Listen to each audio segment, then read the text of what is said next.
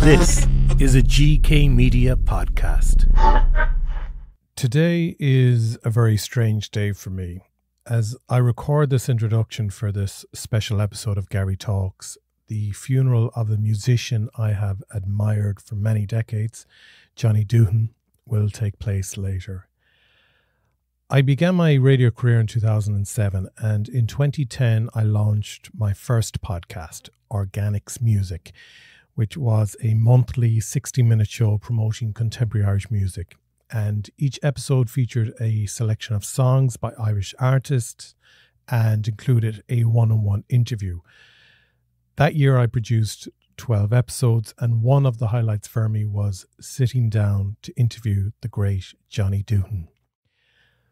Over the years, I had the honour of working alongside legends of the Irish music industry, including Des Kelly, Johnny Cummins and Jimmy Higgins, all of whom had immense respect and admiration for Johnny Duhan. For Johnny to agree to appear on my podcast was a huge win for me. And one of the things I admired most about Johnny was his dedication to Irish music. Like me, he felt there wasn't enough genuine support for Irish music or Irish musicians on our national and local airwaves. I have to be honest, it's a bit cringeworthy listening back to this interview, which I recorded over 14 years ago when I was just starting out in radio and still developing my skills as an interviewer. I certainly don't like listening back to my voice and how I conducted interviews back then, but I want to share it for those of you like me who have loved Johnny and his music over the years. This is an opportunity, I guess, to hear Johnny in his own words, sharing his life and his wonderful stories. Listening to it now, knowing that Johnny is no longer with us, is quite emotional, but it's a blessing to have this recording to remember him by. Johnny Duhan, thank you for everything you gave us. You will be deeply missed, but beautifully remembered.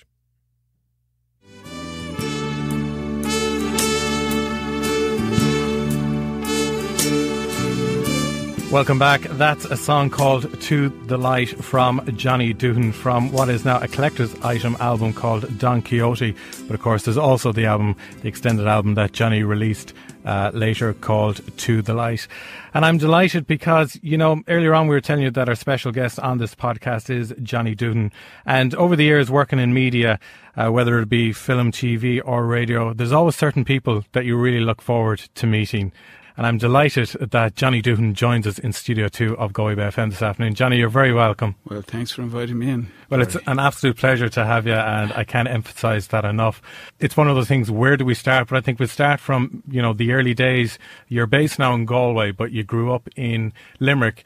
So can you tell us about growing up in Limerick, what those days were like in Ireland, and I suppose with your father being away at sea a lot as well? Well, Limerick was a fairly impoverished place at that stage, but not as bad as it was in Frank McCourt's days. Mm-hmm. And I grew up very close to where he grew up. He grew up in the little laneways off the street where I grew up. And I feature Limerick very much in the first chapter of a book I brought out last year called To the Light, Just Another Town. And all the songs are about all the characters and all the situations that impressed me most growing up. And mainly I was drawn towards the river because my father was a sailor, and I used to spend all my time down on the banks of the Shannon. There was a docks down there, and I spent a lot of time down there. Many ships would come in, and it was a fascinating place to be. You'd hear all these different languages from the different sailors. It's completely changed now. There's very few ships come in there, you know, the occasional one. Was the poverty as bad in Limerick as Frank McCourt made out in the book? Well, that was way before my time, so yeah. I'm sure it was. It was the same way all over Ireland at that time, you know. I mean, there was the very poor and then the fairly wealthy. They, you know, I mean, there was the Great Divide has always existed.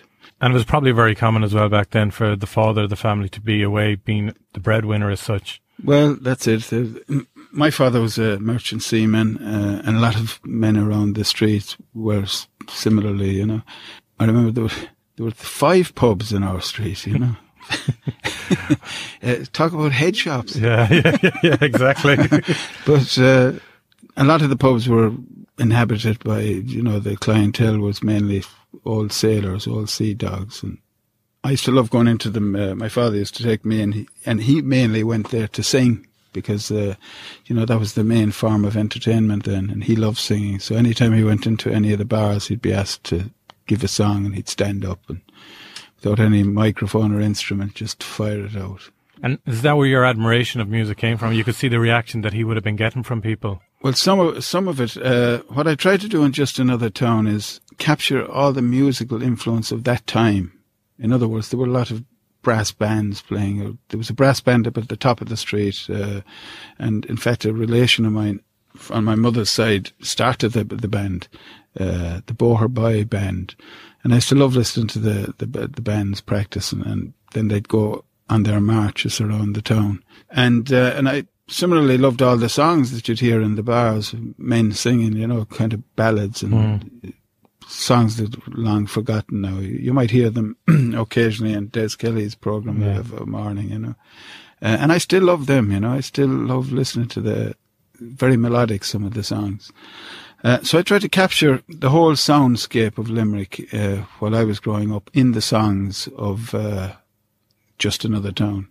Some of them would have come from the radio influences, you know, the beginnings of rock and roll or the beginnings of calypso or whatever, you know, that would seep into the lives. And so all them sorts of influences go in. There's very little actual influence of rock music as such in that album. The one that follows it, in fact, is To the Light itself. It's chapter 2. And then that was me going into the rock area in life. I heard, you know, people like Ray Charles and Motown music. We were probably the first group of musicians that were doing Motown and soul music here in Ireland. Back in 1964, I think we started off. I was only 14 or thereabouts. We used to practice down in Guido Di Vito's cafe, an Italian. Our drummer was Italian, and we used to practice down in the basement where they used to do the peeling of the spuds. You know. Right. They had an electric one, you know, which used to compete with for the sound. You know, it was a very rough situation, but it was grand. And then Granny's Intentions as well. That was formed, was it in the late 60s? Well, we started off as the Intentions because we were kind of based roughly on the Temptations and bands like that. Yes. So you even copied the names, you know. But then later, when we moved to London, right in the middle of the 60s, it would have been at the time when the Beatles were bringing out Sgt. Pepper and all that. We changed the name. I can't remember how the Grannies came in. I think it might have been something to do with the mothers of invention and Granny's Intention, you know, or something like that. I'm not quite sure. You moved to London. London would have been a very different place as it is nowadays for the Irish.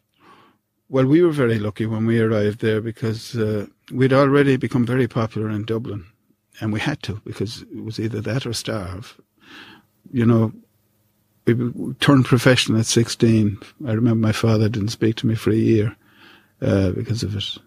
You know, we just up and went, and it was pretty tough for the first 6 months or so. So out of desperation, we kind of forced our way to the top of so we were probably the top band in Ireland at that stage, along with people like Rory Gallagher and Skid Row. But going back to why your father didn't speak to you, was that because you... Oh, because I became a musician in a band. He thought it was a mugs game, as he called it. And, you know, it was very, very insecure business. It still is, you know. I mean, my heart goes out to all the young people that are trying to forge a way in music nowadays. Were you pursuing a different line of education at the time? No. Well, most of the band were still in school.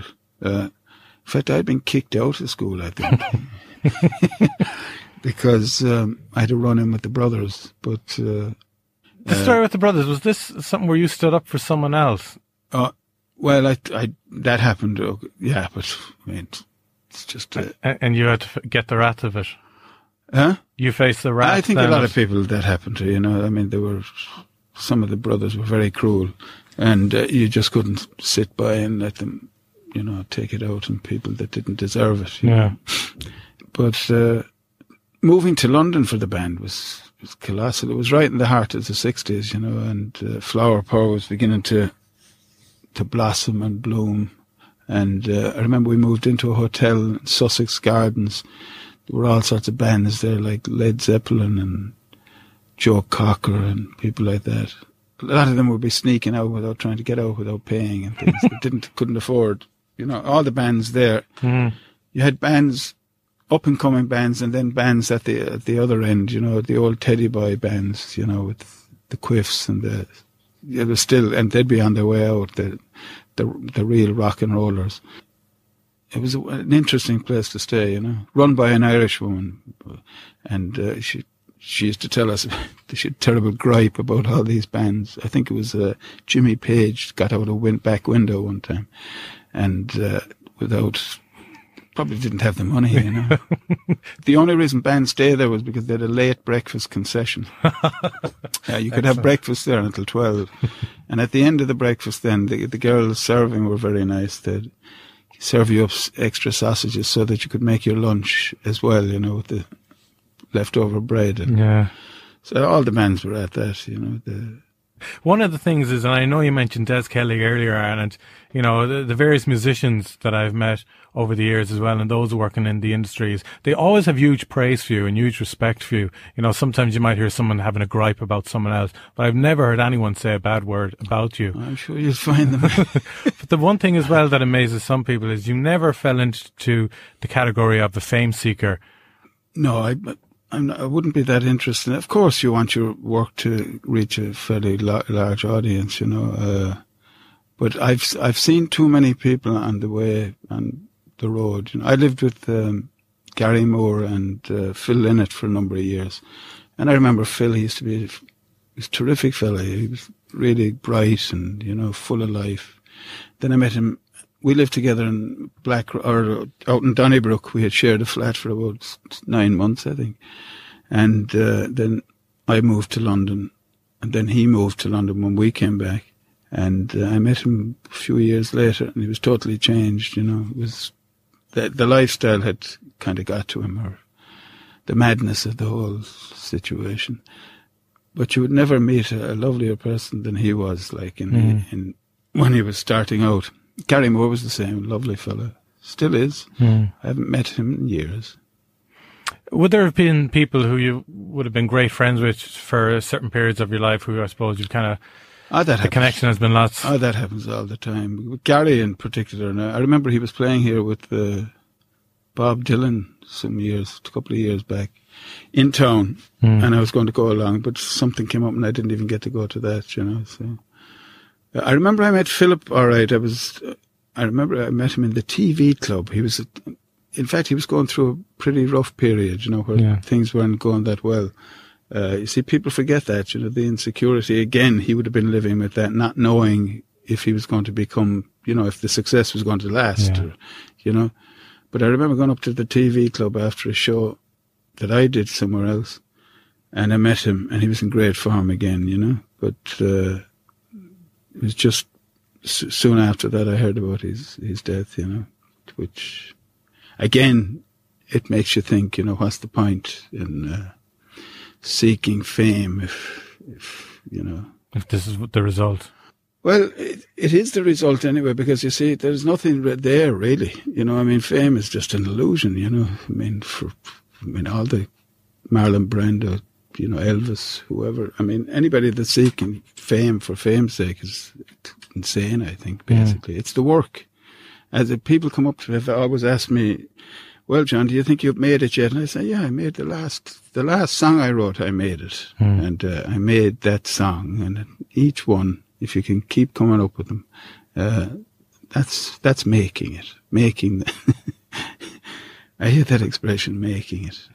What are the other things that you noticed that have been, I suppose, the sad points along the journey when you've been involved? One of the saddest things, it's just had to popping into my head.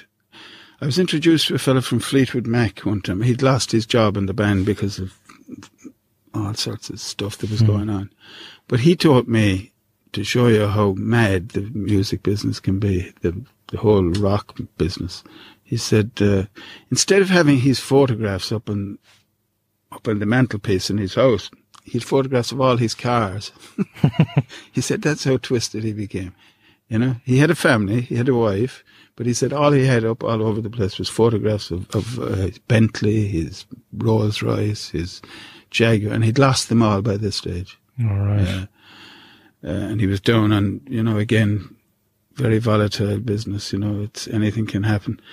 And then another really sad one was I was in the company of a fellow who was trying to do a deal one time I wasn't into it. I gave up all that stuff years ago, but he was, and the fella who was dealing to him said, a knock came to the door, and he went out, and he came back, and he said, that was just the wife of a well-known rock star. I won't mention the name, but she said she's really on the skids now.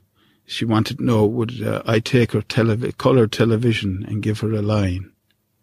He said, would I? Yeah. He was a cruel kind of man, you know.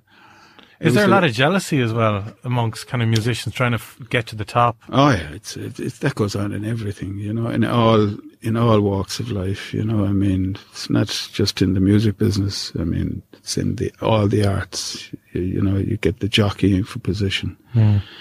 Again, I would try my best to steer outside it. And is it that you kind of lived that period for a while and you just said, no, this isn't for me? Well, I did. I got a good taste of it when I was very young, you know. When I was 17, I think we had a big hit and, you know, it was flying all over the place. And I remember one day actually being surrounded by people looking for my autograph, funnily enough, in Dublin. I said, this is insane. You know? And I said, this isn't for me. And after that, then I kind of began to divorce myself from that whole situation. It's mad as well because bands are used up to the hilt by record companies, and you know all they want to do is get their pound of flesh off them. You know, I love the way that it's developed. You know, where young bands or young songwriters can just work at home and do their own kind of stuff. They don't need companies anymore. And I think that's terrific. I remember being in one of the biggest record companies in London one time, and the guy said to me, one of the top A&R men, and he said, the only reason we're signing you, he said, is because we like to have one fairly decent songwriter on our books. And I said, that's great, at least. He said, we wouldn't have any expectations like of you selling a lot, he said. But the way we work it, this was the time of punk, and he said, well, I'll be going out tonight now and I'm going to see about 10 different punk bands and we're going to sign up. I know for a fact I'm going to sign 3 of them. And he said, it's like throwing shit at the wall. He said, some of it is going to stick, you know. And I don't know from Adam whether they're good or bad or indifferent. He said, I know you're good, but he said, you wouldn't sell that much. You know, your songs aren't radio friendly. Okay, well, we'll go to nowadays then when, this is the questionable thing, the depth of good songwriting and these reality TV shows, these X Factors on All Ireland talent shows and stuff like that. It's huge controversy, you know, it's split people in half as to where they stand on it. You would be regarded as one of the best Irish songwriters. What would your opinion be on these reality TV shows? Well, I think they're saturated with them at the moment, aren't we? I know that my kids watch them, and I'm sucked into them sometimes because they're watching them. But it's a bit like when we started out. All the bands started out in the same way. There was always talent contests going on. I don't see anything wrong with talent contests. It's just the nature of them now. I mean, some of the fellas on the judges seem to be very suspect. I think, you know, because not only are they very cruel, but I often wonder, do they know anything at all about what they're talking about? Some of them, you know, I mean, they haven't a clue, I don't think. But you see, the whole pop industry then is an industry, like it's divorced from, you know, what real music or real songs or poetry is about. They'll pull in an hallelujah at the end of something just to pretend that they're, you know, they have a bit of knowledge on what's going on. But it's a strange world we live in. more and more fascinated by what goes on, you know. But again, I keep reminding myself that that's where we started too, you know. I mean, in fact, when we went to London, then we were in another. I remember being lined up almost like a factory, you know, all these different acts, and we had to wait there for hours and hours while all these record companies were viewing us, you know.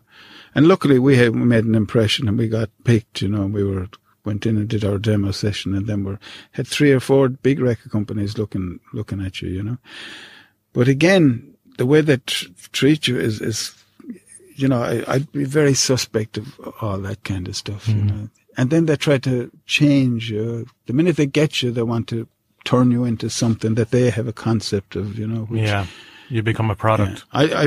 There were always certain labels that, you know, allowed you, you know, artistic freedom, you know, and they genuinely spotted people. Labels like Island Records had a good suss in that. In fact, they were interested in us as well, and our manager made the wrong decision, I think, you know, to go with Decca, who was much more a big corporate kind of. I remember arriving down at Decca the first day, and there was a butler outside with a big hat, and he was, Jesus, I said, "Come in, boys. This is the Decca building." Right. And you go up to these offices and you sit around, and these fellas that probably don't know their arse from their elbow about songs, you know. It is a strange world we live in, but you have to make the most of it. We'll go to 1989, a huge hit, The Voyage. And Christy Moore, of course, has covered that, and there's been statistics to say it's his most downloaded song on iTunes. As written by you, and it's a song that has probably cropped up in many an interview for you over the years, but it's a song that you can certainly, to this day, still stand by and be very proud of. Very much so. In fact, only last night I was out at my daughter's school out in New Inn, and the theme of the graduation from, you know, they're all leaving the school now, and they were all singing The Voyage, the whole school. Brilliant. Which is lovely, you know. And I've heard that's been done a few times. Choirs have done it, you know, versions. Probably the biggest seller of all has been the Irish tenors. They did put it on an album, and it's been on countless albums. Yeah, it has. It's been the bread and butter for me down the years. But it was just one of, I think, 17 or 18 songs that I wrote on the theme of relationships, you know, within marriage. Trying to bring up kids. There's lots of the songs related to that. In fact, the show I'm on the road doing now is The Voyage. The first songs I wrote for Just Another Town, and I wrote them in my mid to late 20s. I was a late developer. May have lacked something in skill that I gained since then, you know, and I've applied to the songs on The Voyage. That doesn't mean that artistically they're not, you know, of the same value. In fact, they are. I remember reading Tolstoy one time. He said, you can have something that's completely fake, and if it's all dressed up, you know, with big production values and all this, you know, it'll fool people for a while. And it does all the time, like it has down the centuries. Yeah, it has. It does all the time, on the radio especially. And then you go back and you listen more carefully, and it doesn't have any lasting value. It's the lasting value. And I think that the songs in Just Another Town have that lasting value, but I gained something then in applying a lot of time and effort to the skill of songwriting as well. And it really began to blossom during them songs, I think, you know. And I had a deep love of literature ever since a young girl turned me on to Franz Kafka when I was 17 or 18. And poetry. She gave me Brian Merriman's book of, you know, he's a fellow Limerick man. She taught me it's a very bawdy book. You might like it. And I actually stole a few lines from that for songs on the Granny's album. But ever since then, I've been studying poetry as much as listening to music, you know, of all different kinds. And any advice I could give to other songwriters is to do that as well, like to actually take as much interest in poetry as in music, you know. And you don't have to necessarily stay within the realm of, you know, popular music, because that's not going to fade anyway, you know. I mean, and it's even while there mightn't be that much substance. At least time has done its work on the older stuff, you know. A good melody by Bach has lasted hundreds of years. So, you know, listen to that and you learn about how to construct melody, you know. Has there been any people that you've really enjoyed working with over the years? I've never got on with producers, so I ended up having to produce myself because, again, I often felt, you know, it's a bit like an artist if he's painting a picture. If he had someone looking over his shoulder saying, no, don't do it like that. Do it this way. You know, so I had to learn that as well, how to what I wanted in a studio. You know? And that's time consuming. I've enjoyed working with lots of musicians, you know. It's always nice to find good musicians to work with. And, you know, generally there's good musicians in any locality you're in, like, you know. There's fine musicians all over Galway, you know, that all you have to do is seek them out. And I've done so, and I really appreciate all the contribution they've made to my work down the years, you know. You've done, is it 5 albums all together? Well, it's very hard. You see, I don't look at albums as being finished things. Right. You know, it's the only one I would is Just Another Town and possibly To the Light now. But I've been changing. And they'd be your more recent ones, would they? Well, you see, I've been working on all these songs simultaneously over the years, like, so they're not fixed entities, like, do you know what I mean? So most people would look at their album as a finished thing. I keep changing them and dropping songs and adding ones that I think are better, you know, just to improve the thing. But if you want to know exactly what I'm doing, I'd advise anyone to read To the Light, because there's 4 chapters in that. There's 4 song collections, and that's the way it will end up. You know, there'll still only be 4 after all of it. Any new songs I get will be added to them, if you know what I mean. And for those who aren't familiar, last year you brought out a book which is called To the Light that you just mentioned there, and it gives the lyrics of the songs, but it also gives the history of them and where you came up with the ideas and stuff like that. And, you know, for someone who is interested in songwriting or wants to challenge themselves as a songwriter, it gives them a great insight as well as to where ideas can come from. Yeah, I've kept a song journal for must be 40 years now, and there's about 10 of them, I think, big, thick things that any ideas I get, I jot them in it, and then you look back over and you'll see how the thing germinated and how it, you know, progressed. And then it's a good thing to do. I would advise anybody to do it. It's a great way of, and any ideas you get, you'll write a little poem or something like that, and then suddenly 3 months later it'll turn into a song, you know. And do you start off just writing lyrics, or is it a mixture of music and lyrics? No, I always get melodies first, but I'm constantly writing every day, like bits and pieces, you know. But the melodies is a separate thing. I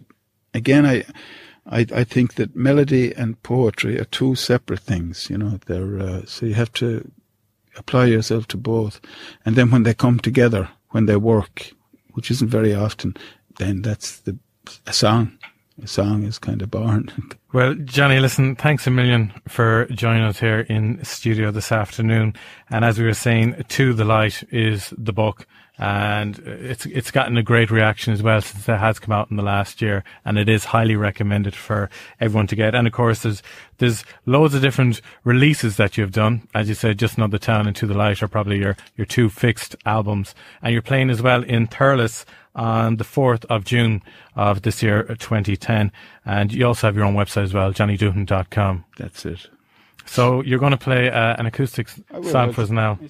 I've got lots of letters from people over the years, but regarding my songs, but none more moving than this one I received there over a year ago.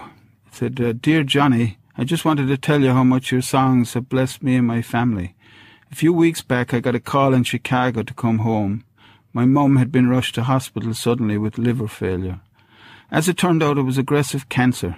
Thank God we made it on time and spent her last few days sitting with her in Blackrock Hospice. On her last day, we sang her favourite songs. My dad requested that I sing The Voyage, a song I had played for them once when they danced. I sang it and he wept over her. He asked me to sing it again at her funeral, and there wasn't a dry eye in the church. Mum went to be buried in the county where she was born, and on the night before her burial my brother and I almost got into a fight. It was brought on by years of issues never addressed and came to a head with the pressure of Mum's death. I went home feeling horrible over the issue. My cousin Pat gave me your album, The Voyage, and I read the following lines taken from your song, In Our Father's Name. In the long shadow of our family tree that darkened once the heart in me, I found good reason to believe in our frail seed. These words gave me such a power to forgive the hurts and recognise my own frailties that I often ignore. So thanks for sharing your gift of songwriting with the world. It has been a huge blessing to me. I'm leaving for Texas tomorrow, and I'm looking forward to listening to the full album on the long drive there. Your songs remind me of home, but I think they will also fit well with the cornfields of Illinois and the great wide open of Missouri. On my next trip home, I hope to catch up with one of your shows. P.S. Is the Father supposed to be God or our dads?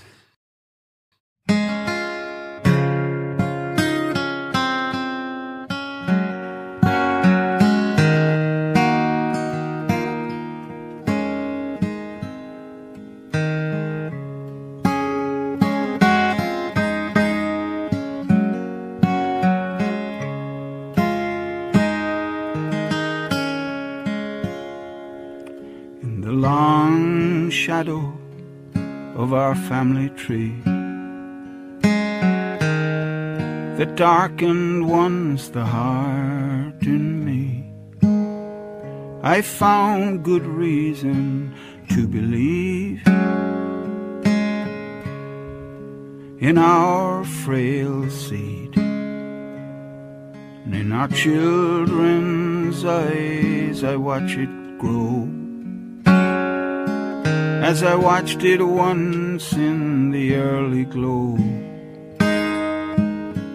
of my brothers and sisters' eyes before our broken ties. Our roots run deep in sorrow and will hurt as much tomorrow we don't try to end the blame, restore peace in our Father's name.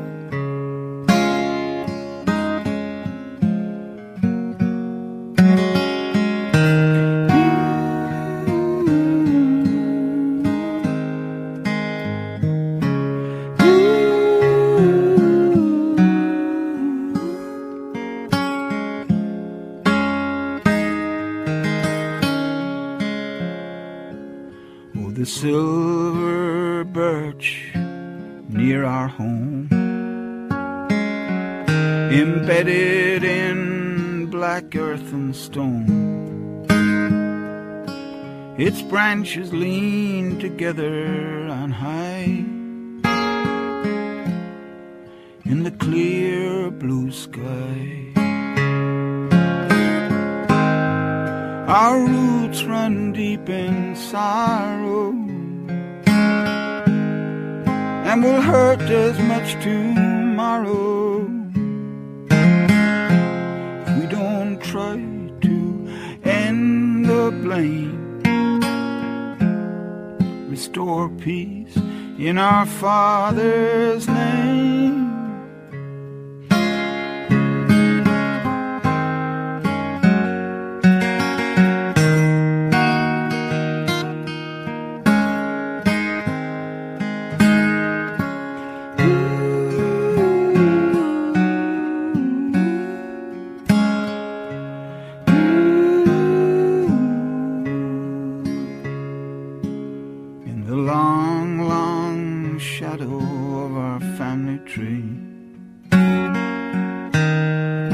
Darkened once the heart in me, I found good reason to believe in our frail seed.